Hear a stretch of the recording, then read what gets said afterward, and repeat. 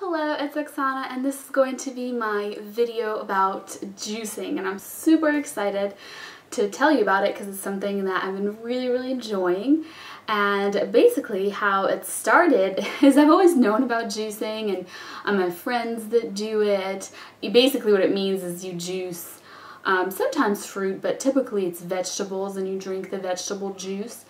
And when I actually tried it, when I visited my mom, because she has a juicer and I don't, that's when I got to see what it would be like, and I really enjoyed it, and I think it made me feel better. It made me feel, gave me a little boost drinking the vegetable juices. So I saw noticeable results, and I really enjoyed it, and I thought this is something that I should do now when I get home. So I went ahead and I ordered a juicer, and I'm gonna show you a clip of the juicer itself, and perhaps maybe me using it.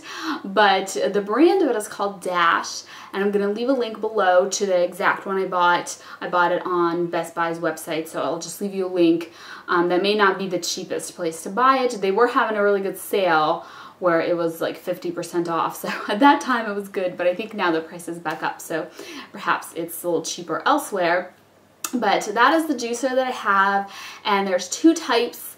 I think the first type is called centrifugal, and it's really quick. The blades spin around really quick, and you just throw the fruits or veggies in there, and just it goes very fast. So the one I got is actually different than that. It's also called a slow juicer, but what the technical name for it is, it's a masticating juicer, I believe, if I'm pronouncing that correctly.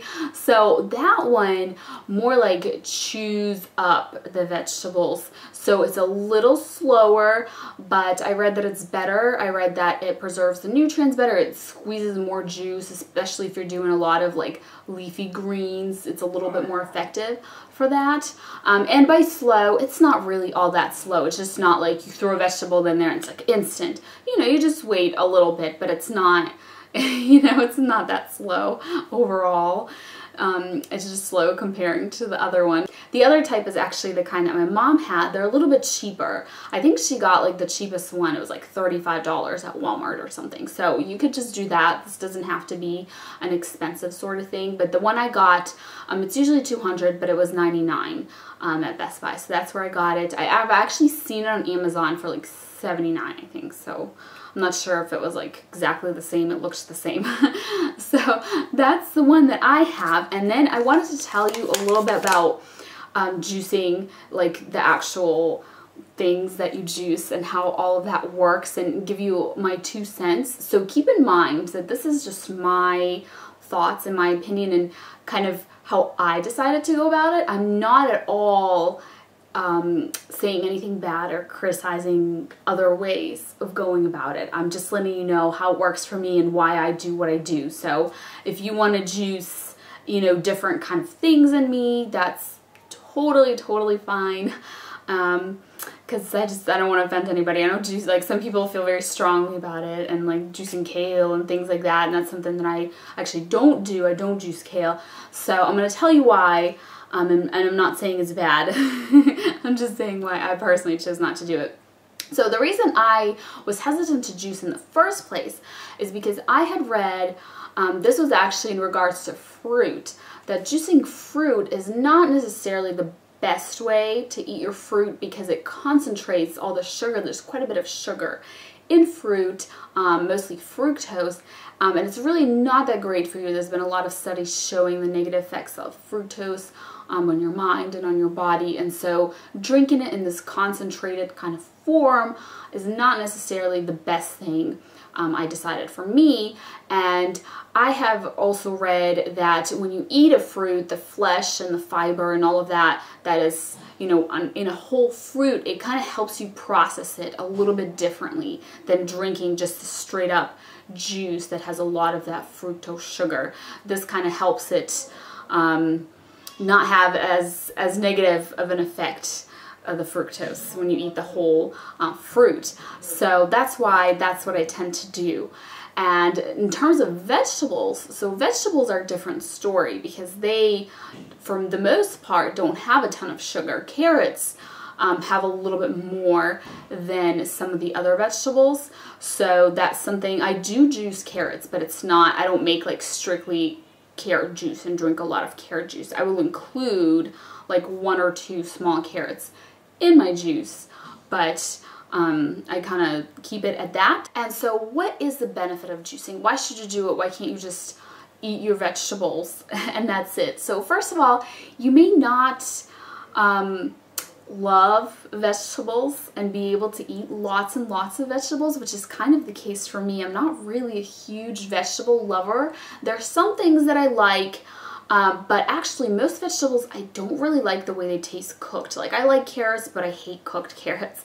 And that's kind of the case. It was same with tomatoes and like a lot of other things. And that's great, you know, I can eat fresh veggies, but usually you're having a meal. And it's easy if the vegetables are part of the meal where they mostly, unless it's a salad, they're usually cooked. But it's hard for me to do that because there's just so many vegetables that I don't like cooked. And so I have a hard time eating my veggies. I try to kind of force down salads. Usually if you have a good dressing, that kind of makes salads a little bit easier to eat, but you have to be wary because of course the dressings that taste good sometimes can have not so good ingredients and can have sugars and things that kind of undoes the healthiness of the salad. So I was just looking for a good way to eat my veggies basically. And even if you are already good at eating your veggies, what I had read, and this is kind of what convinced me that this was something that I wanted to do, was that now the vegetables and the fruit as well have a lot less nutrients than they did, say, 100 years ago, because our earth is increasingly becoming depleted in all of those nutrients, so they just don't have as much. In order to get all of your nutrients and kind of this condensed version where you're getting more of them, would be to juice your vegetables. Because if you were to eat the amount of vegetables that you juiced, you would most likely have a difficult time just eating that many, because all that fiber, you're filling up on it and you're getting quite full and you're just not able to eat that much. So you can still eat whole vegetables, but then also drink the juice, and that kind of compensates and makes it so you're getting more of those vitamins and nutrients. So that's why I do it, and that's kind of what I believe and what got me on this path. And now I want to talk about some actual examples of some actual vegetables that I am a little bit careful about, because I want to warn you guys, I have read some negative things. Now that juicing is becoming really popular, people are juicing a lot of, you know, one thing, like a lot of kale, for example, and you're just drinking and drinking tons and tons of kale juice.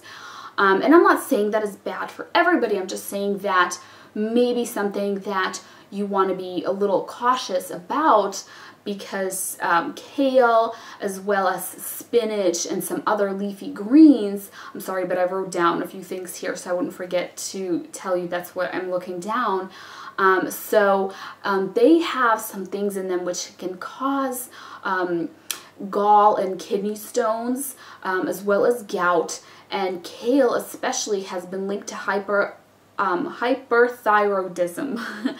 And especially if you are susceptible to that and you may have thyroid problems, you may not even know it, and then you start drinking lots of kale juice, that might kind of push you over the edge and cause those problems to surface. So that is something that I do not use a lot of. I will include a little bit because I think, you know, they do have some benefits and they're good vegetables, but I'm not over, you know, doing it on those. Another thing that's interesting about juice is, even though your initial feeling might be to just drink it normally, you actually want to chew it and swish it around in your mouth a little bit, because that helps get your stomach to produce stomach acid and just be ready to digest and assimilate all those nutrients. So ideally you would be drinking the vegetable juice on an empty stomach, and you would be kind of chewing it a little bit to give yourself that you know, advantage. And then further, to help your body absorb all the nutrients, from the vegetable juice, you want to have it with a little bit of a healthy fat, because some vitamins are actually fat soluble and it'll really help your body absorb it. So what I do is I'll just have like a spoonful of coconut oil. If you don't mind the taste, you can add a little bit of something like that to the actual juice, or you can just have it separately, whatever you feel works for you. And I think coconut oil is a great oil. There's, you know, lots of other choices. I heard of people using flax seeds, adding that to their juice. Make sure that they're, you know, ground up, but there's flaxseed oil in them. So there's lots of different ways to do it. So the vegetables that I like to juice, this is what I typically do, is I typically do cucumbers. I will include a little bit of carrots in there. I will include some celery, and this is all also produces a pretty mild juice. It's not going to be like the strong, gross taste, to me anyways. I will include some greens. I buy this pack of mixed greens from Whole Foods that I think I've seen in Target as well, and they're just organic greens. It's like a salad, and they have a few different mixtures. I think they have one that's like 50-50 spinach and lettuces, but the one I buy I think is just called baby lettuces, and it does have a little bit of spinach and a little bit of kale in there, but it just has a lot of different lettuces. Romaine lettuce, I think, and just a nice mixture, so I'm getting lots of different ones. Sometimes I'll have ones with herbs in there as well. Parsley is a good one to add to juicing, but with herbs they're a little bit stronger, so you don't want to be adding like a ton of herbs. You just add a little bit and that should be good enough, and especially because they tend to have stronger taste to them, some herbs. And you want to be careful and read a little bit about, I know parsley is generally pretty safe if you just use a little bit. Cilantro, I know if you overdo it with cilantro, that tends to detoxify your body from heavy metals especially, which initially sounds like it's good. But what it actually does is it can actually penetrate the brain barrier to get, you know, heavy metal toxins out of there as well, but it basically gets them moving. They're deposited in your body and it loosens them up and gets them moving. So now they're flowing through your body, flowing in your bloodstream, and that may sound like a good thing, but they're not necessarily getting out of your body. They might be getting redeposited in other places if you don't take additional things that will actually absorb and make those leave your body, like chlorella, for example.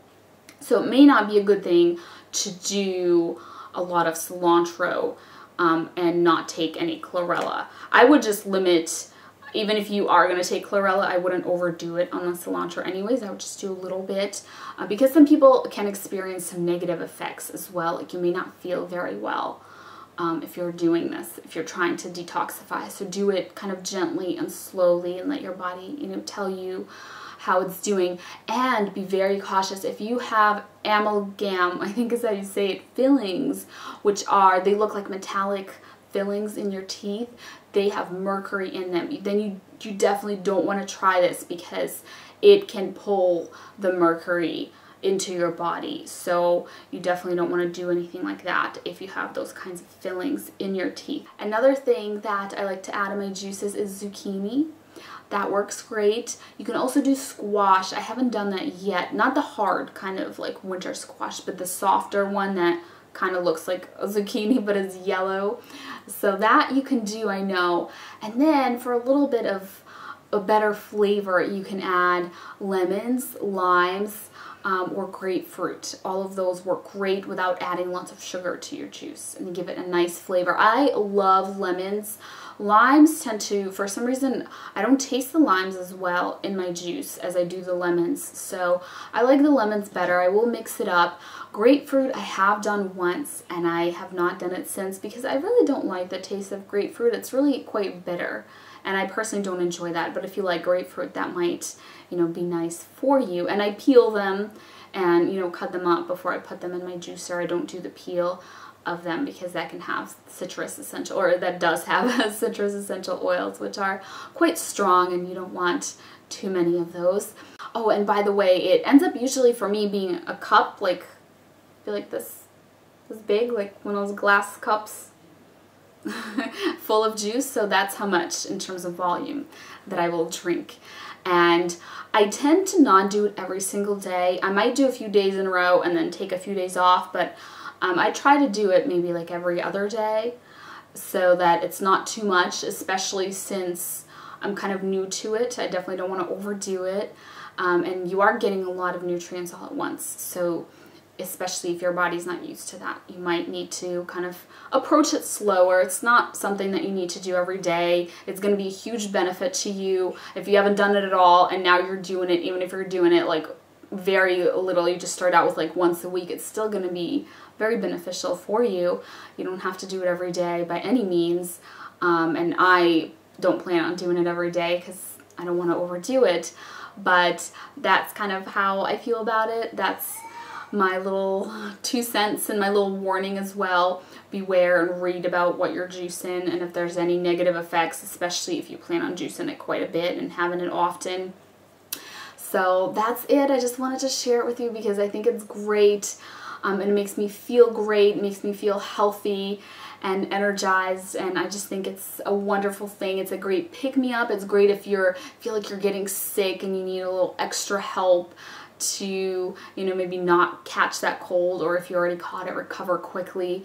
So I just wanted to share it with you because I think it's a wonderful, healthy thing, and I think it goes great with the whole theme of natural healthy eating that I've been doing a few videos on that subject lately on my channel. So I wanted to do that and share that with you, and thank you so much for watching. I hope that was helpful to you, and I will see you next time. Bye.